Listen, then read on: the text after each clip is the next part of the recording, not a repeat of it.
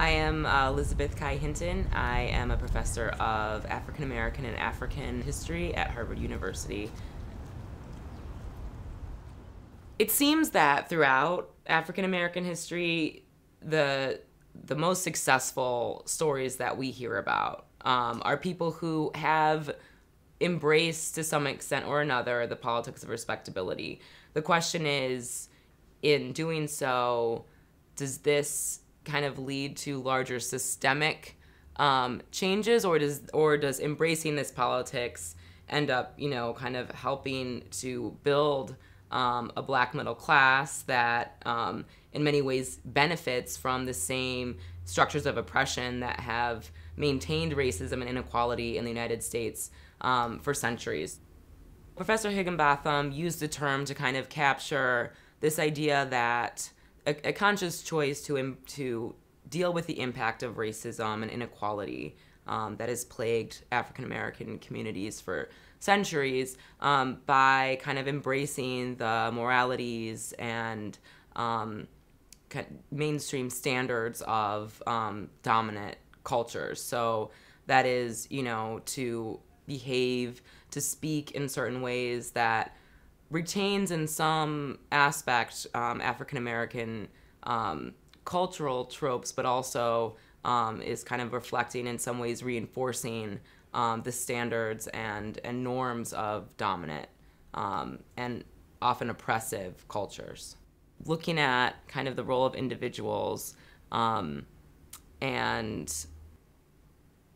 individual behavior is important. I think that a lot of times when it's used, it ends up moving our attention away from the real kind of issues that underlie what that personal responsibility might be. I mean, if you don't have access to, as I said, a strong kind of a good educational facility that doesn't feel like a prison in itself, where you're not like walking through with a metal detector and basically criminalized from a very young age, and you're not living in a community where, you see more police officers than you do social services, or more money is spent on policing you and your community than on educating or providing fundamental human needs like healthcare and recreational facilities and training programs and things like that.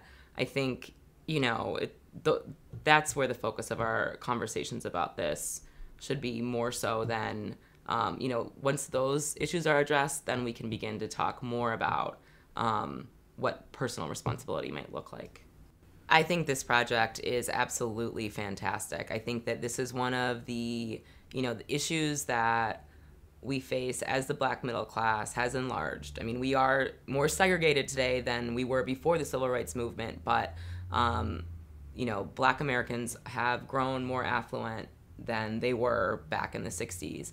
There are more black Americans in college, even though enrollments have declined in recent years, especially as affirmative action goes under attack. But I think that, when we really focus on issues of inequality and what it's like to grow up in some of the roughest neighborhoods in the United States, but I think the interstratification in the black community, meaning, the kind of divide between a growing black middle class and low-income black Americans, has really characterized African American life and culture in the late 20th century. And we know very, very little about how the black middle class negotiates their status position. Black students in universities are mobilized in a way that they haven't been since the civil rights movement. I think these next few years are going to be crucial in terms of rebuilding a student movement, and I think that Colin's film can help us understand why, and to raise new questions about how to negotiate race and class in the 21st century.